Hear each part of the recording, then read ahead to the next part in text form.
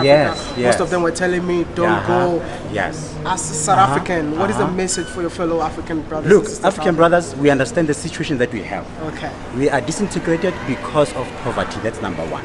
We are disintegrated because our leaders are not leading us. So it's about time that we as citizens start to lead our leaders.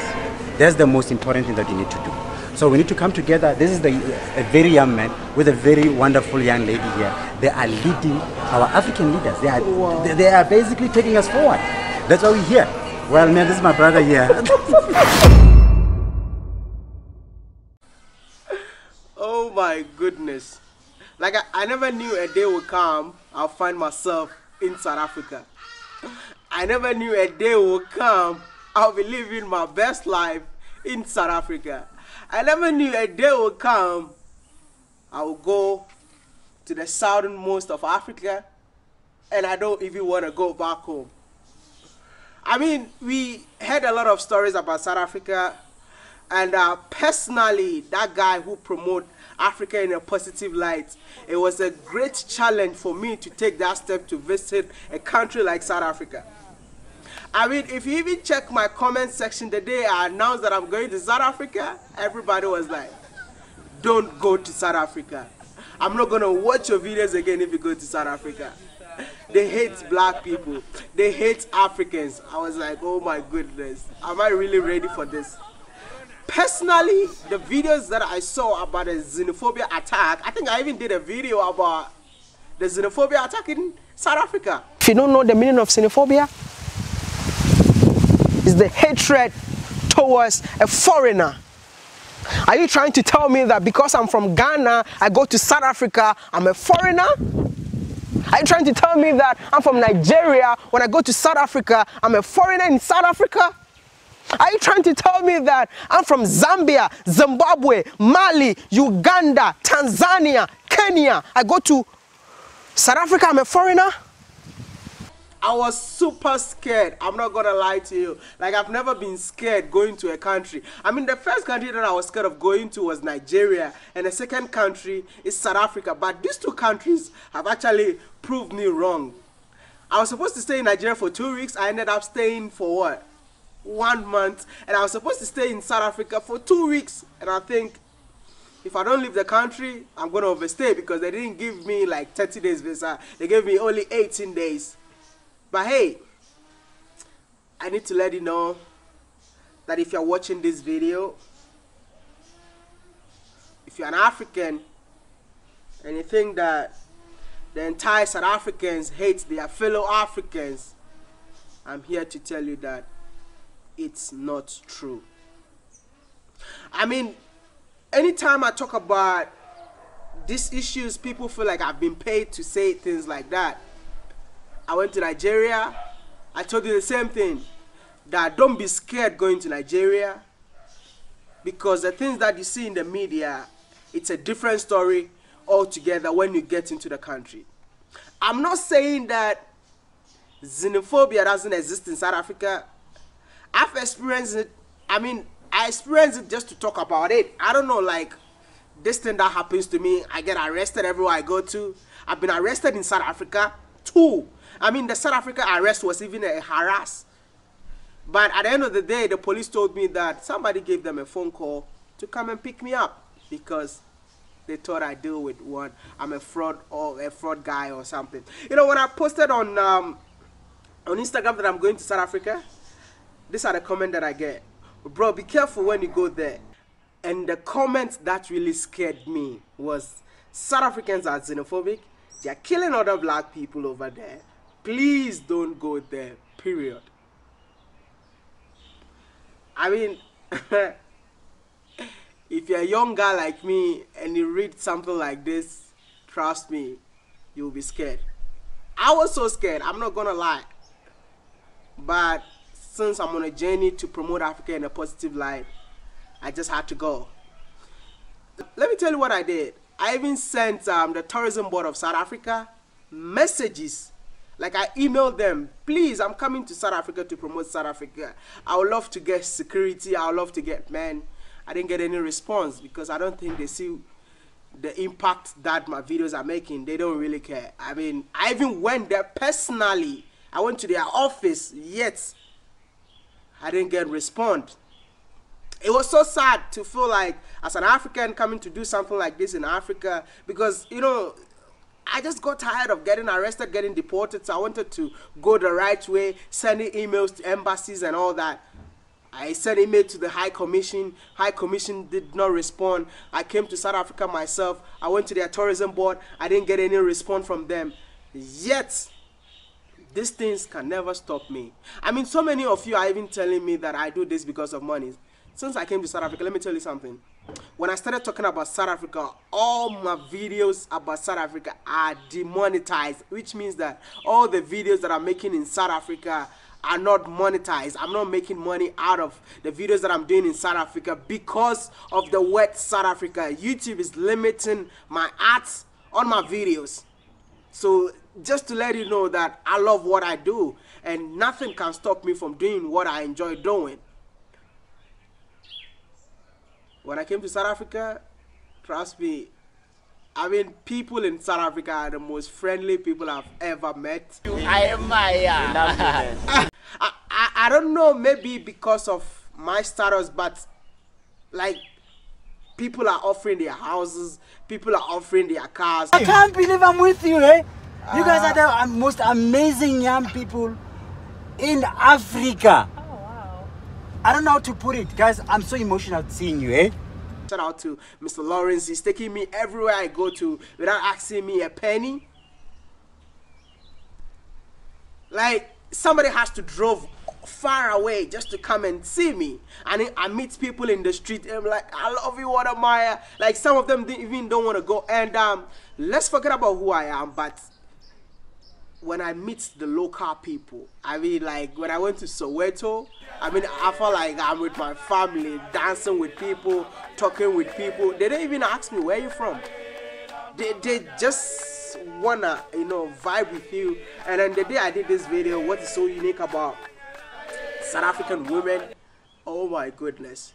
Like, I felt real love. I felt like, I don't know, maybe it's something with their women, because I feel like they love people from other part of Africa. Like, I just want to know, do South African women date out of South Africa?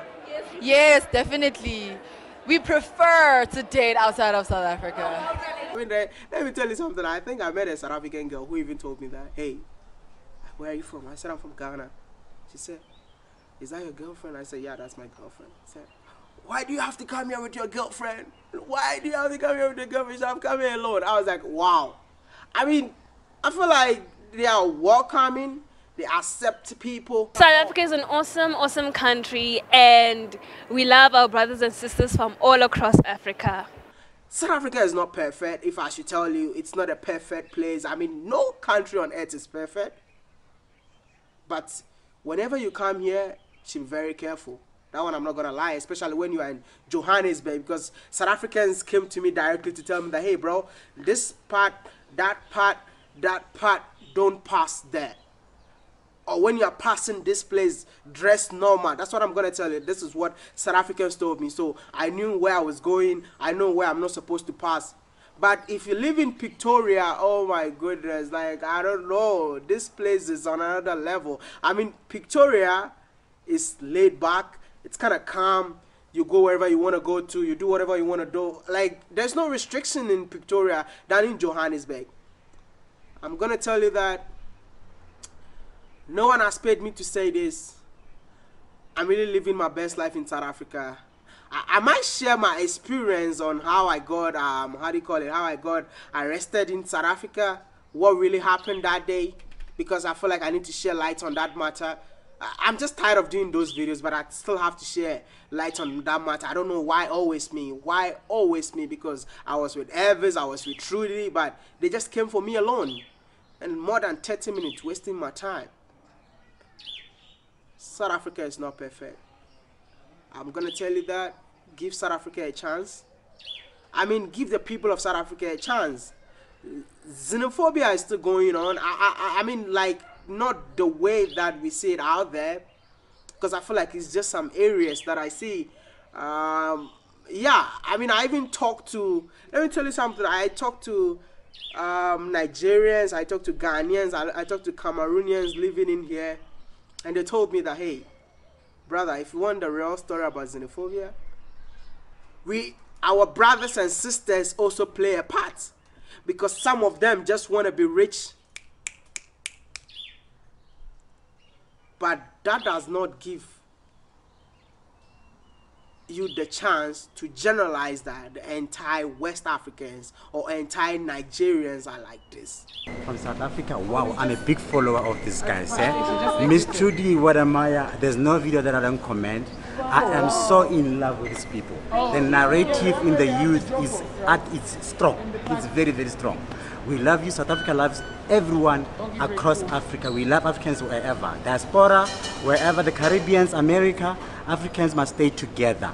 And this is what's going to make us the biggest race ever. Hala. That's what's up.